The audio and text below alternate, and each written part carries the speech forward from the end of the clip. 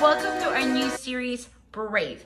In this series, we're going to talk about people in the Bible that learn how to be strong, brave, and courageous because of God. But before we go on, I want to invite everybody to please stand up and we're going to worship the Lord together.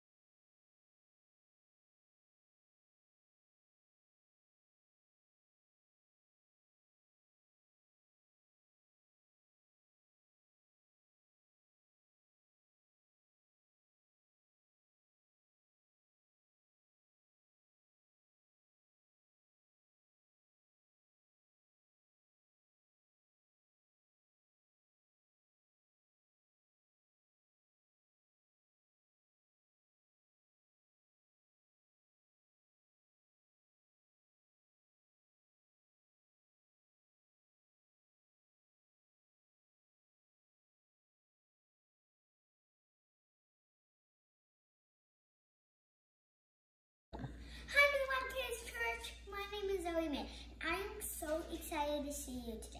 So today we're going to talk about a Bible story, and today we're going to learn about a guy named Gideon.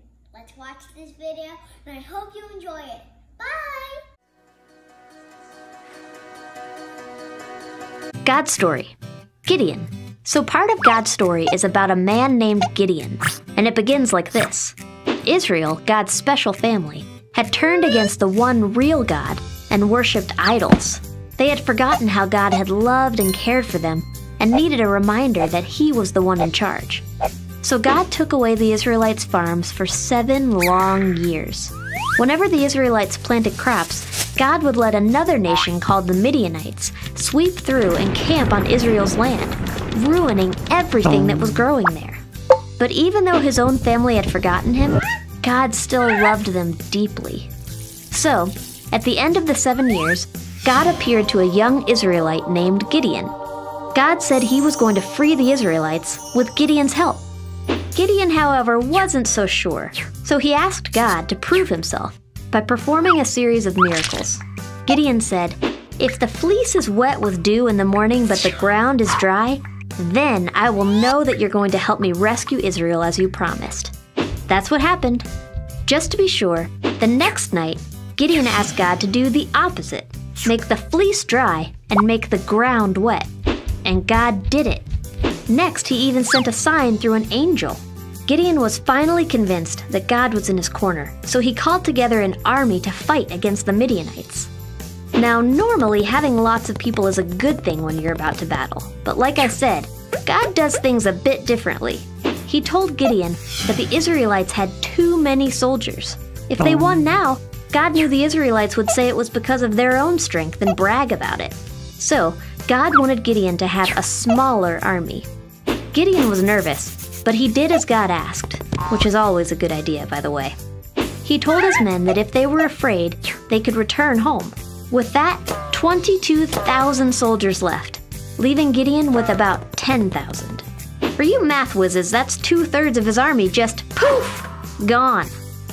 Even after all that, the army was still too big. So God told Gideon to take the soldiers down to the water to drink, and then send home the soldiers who drank out of the stream like dogs. Again, Gideon did what God asked and was now left with only 300 soldiers. God knew Gideon was probably worried, so He told him to sneak down to the enemy camp where Gideon heard soldiers talking about a crazy dream where a loaf of bread rolled into the Midianite camp and over their tent. One soldier said that could only mean that Gideon would triumph over them. Gideon returned to his own camp, confident that he would win the battle. He divided his men into 3 groups and gave them each a trumpet and a jar with a torch inside. Not usually what you bring to a fight, but God had a plan. Gideon's army reached the edge of the Midianite camp and then went into action. They blew their trumpets, smashed their jars, and shouted, "A sword for the Lord and for Gideon!" And don't forget, they did all of this without a single weapon in their hands. Terrified, the Midianites fled, accidentally attacking each other as they went. In fact, they ran so far from the battlefield that other Israelites were able to capture and defeat the leaders of the Midianites. With the enemy leaders gone and their army running away, God had saved Israel, just like He said He would. And that's the story of Gideon. So, in case you missed it, here's the quick version. Israel turned away from God. God reminded them He was in charge. God said He would save Israel. He would use Gideon. God performed miracles for Gideon. Gideon gathered an army. God made it smaller. Much smaller. Soldiers had a dream. Gideon's army surprised their enemies. The Midianites ran away. God used Gideon to save Israel. And that's a part of God's story.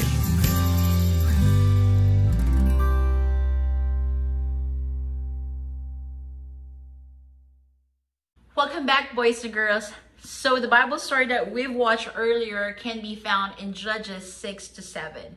So in this story, Gideon and the Israelites were living under the bad people named the Midianites who took over their land.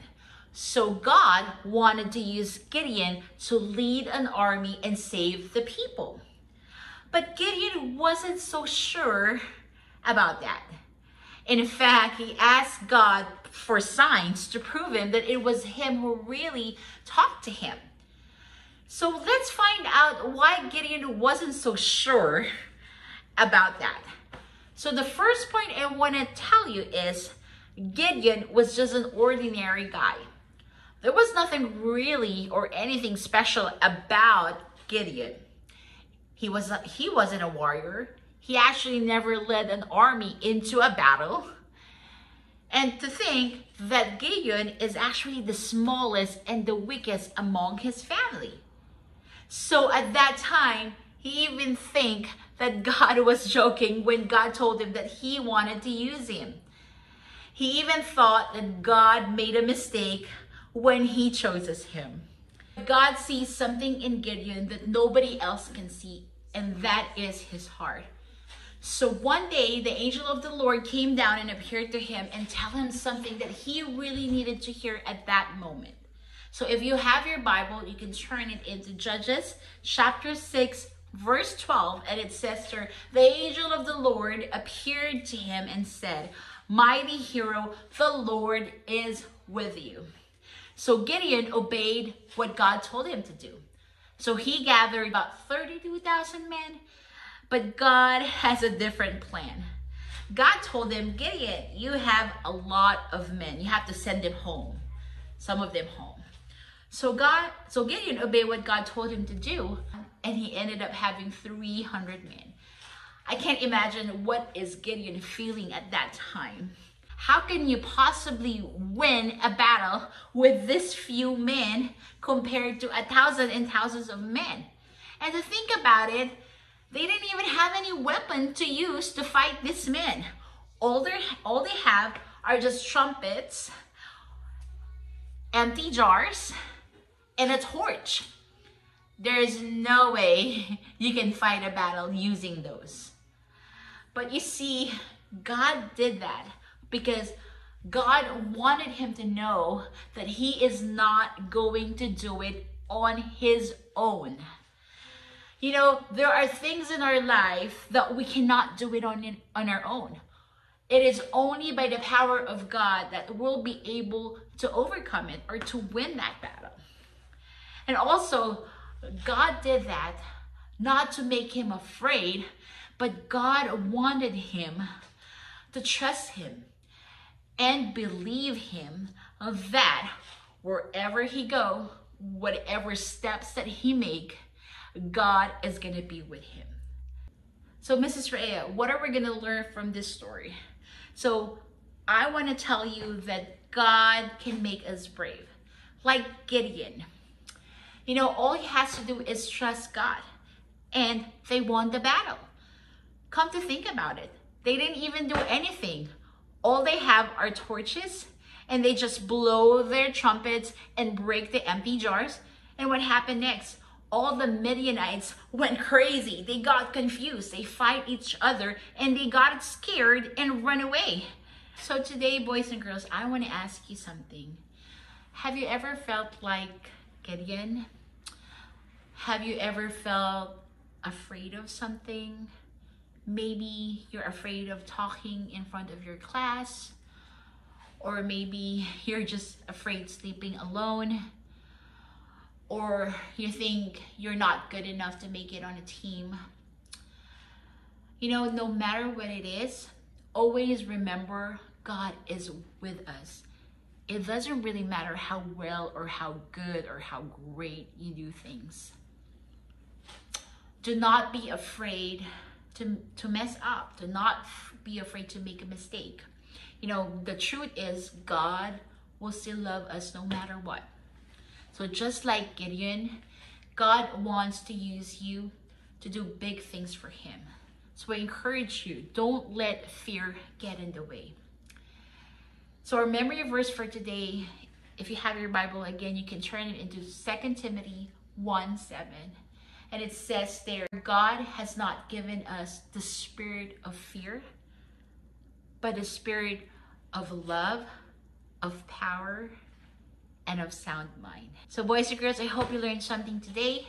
I hope to see you again next week. Have a great day and bye!